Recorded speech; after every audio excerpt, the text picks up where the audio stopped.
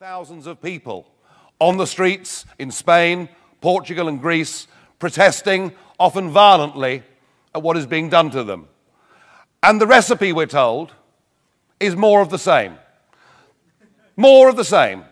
And indeed, I met the German Chancellor, Angela Merkel, about 18 months ago to talk about this. Now, it's a very odd thing, but I find myself as one of the 7 leaders of a group in the European Parliament. And this means they have to invite me to all the official functions, which is something that I enjoy very much more than they do.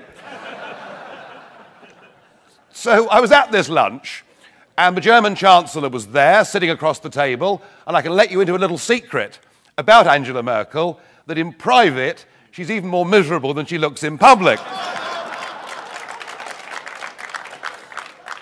And I said, Chancellor, wouldn't it be a liberation for the German taxpayer, who's just spent 20 years paying for the reintegration of Eastern Germany back into Western Germany? Wouldn't it be a liberation for them not to have to sign blank checks in perpetuity to the Club Med countries? And really, wouldn't your own voters be happier with that situation?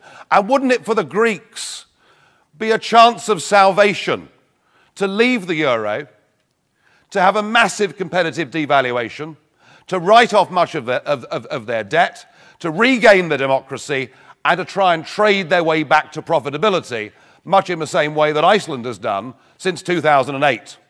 Oh no, Mr. Farage, she said.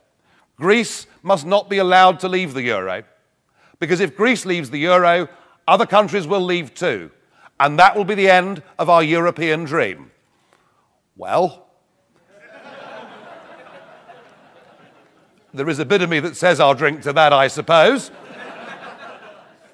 But what she's really saying, and what Mr. Barroso is saying, and what Mr. Herman Van Rompuy, I can never quite keep a straight face when I mention his name,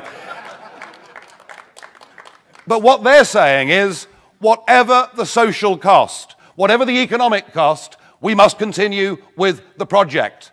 And in maintaining this project, what they have done is they have literally stripped out all forms of democracy from those countries. Greece is now run by a troika. Representatives from the European Commission, the European Central Bank and the IMF, once a fortnight, fly into Athens airport, go and see the Greek Prime Minister and tell him what tax rates must be, what spending can be. All democracy is gone.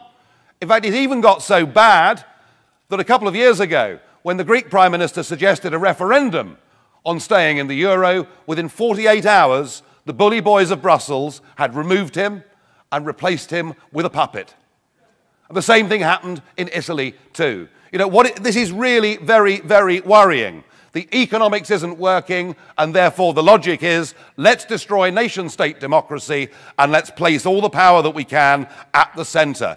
Well, I think that is damn dangerous, because surely the whole point about democracy is, however much we may dislike the government that's in power, what we do is we battle for another party with a different manifesto to take over and institute new policies. It's called parliamentary democracy. It matters.